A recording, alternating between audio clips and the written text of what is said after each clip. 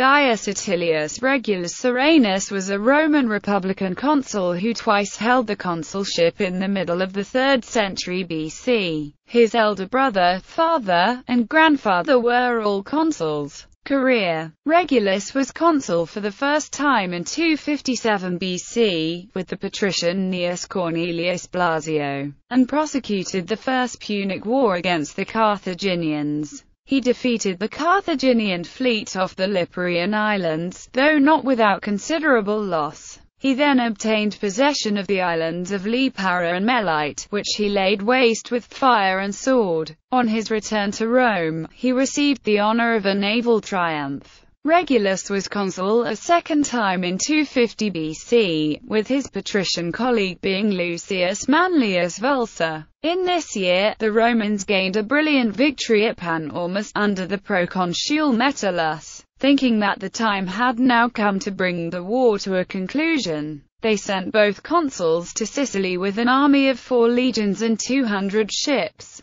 Regulus and his colleague undertook the siege of Lilybaeum, the most important Carthaginian possession in Sicily, but they were foiled in their attempts to carry the place by storm and, after losing a great number of men, were obliged to turn the siege into a blockade. According to William Smith, this Regulus is the first Atilius who bears the surname Serranus, which afterwards became the name of a distinct family in the gens. Gaius Atilius Serranus, who was a praetor in 218 BC and a failed candidate for the consulship in 216 BC, was his son, and the ancestor of all subsequent praetors and consuls from this family. One of his descendants, Sextus Atilius Serranus, became a consul in 136 BC with Lucius Furius Philus.